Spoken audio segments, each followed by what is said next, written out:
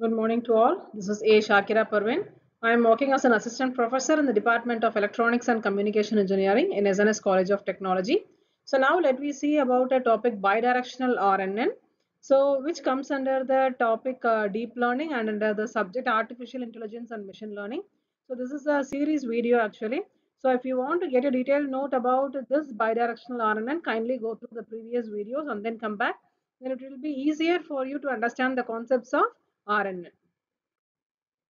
So outline.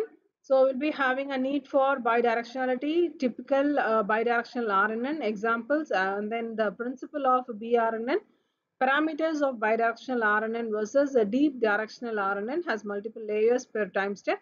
So training, general procedures, applications, and conclusion, and then finally summary.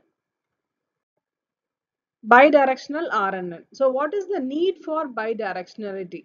So in speech recognition, the correct interpretation of the current sound may depend on the next few phenomena because of co-articulation and the next few words because of linguistic dependencies. So also it is true of handwriting recognition also. So where the bidirectional RNN can be used. So bidirectional RNN. So it is it combine an RNN that moves forward through time from the start of the sequence, right? So RNN is recurrent neural network. So recurrent neural networks have many types: conventional neural networks, bidirectional neural networks, recursive neural networks, right? So there are many types are also there. So in bidirectional RNN, why there is a need when we get the detailed note about the bidirectional, what is the need of bidirectionality in RNN, then it will be easier to understand, right? So another RNN that moves backward through time beginning from the end of the sequence, and a bidirectional RNN consists of two RNNs which are stacked on the top of each other. So the one that process the input in its original order and the one that process the reversed input sequence. So the output is then computed based on the hidden state of both RNNs. So this is the typical bidirectional RNN diagram. So the maps input it maps the input sequences in X to target sequences Y with loss L of t at each step t, right? So how it is intercorrelated? We have to understand the concept over there.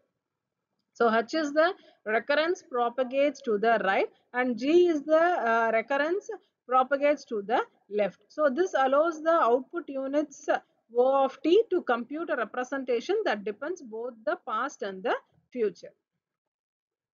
So bidirectional RNN connect two hidden layers of opposite directions to the same output. So this is the major concept. So with this form of generative deep learning, the output layer can get information from past, backwards from future or forward to states simultaneously. So this is invented in 1997 by Schuster and Paliwal. bi-RNNs were introduced to increase the amount of input information available to the network. So, for example, multi-layer perceptron and time delay neural network have limitations on the input data flexibility. So, as they require their input data to be fixed, right? So, this is the best example in bidirectional RNN.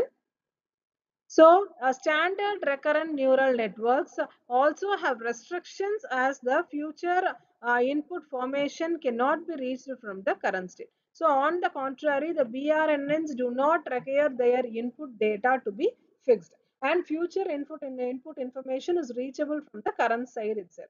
So, bi-RNN are especially useful when the context of the input is needed. So, for example, in handwriting recognition, the performance can be enhanced by knowledge of the letters allocated before and after the current letter. So this is the principle of bi-RNN. So the principle of bi-RNN is to split the neurons of a regular RNN into two directions. So one for the positive time direction and the another one for the negative time direction. So backward states should be represented. So those two states output are not connected to the inputs of the opposite direction states. So the general structure of RNN and bi-RNN can be depicted from the diagram itself. So these are all the parameters of bidirectional RNN. Next is how to train the machine learning model. So general procedures for training is given as follows. So for forward pass and for backward pass, and for after forward and backward pass, what are the steps to be done is listed out here. So these are all the applications: speaker recognition, translation, handwriting recognition, protein structure prediction, part of speech, dependency parsing, and then entity extraction. So all the in all the fields, in all the applications, machine learning are very important.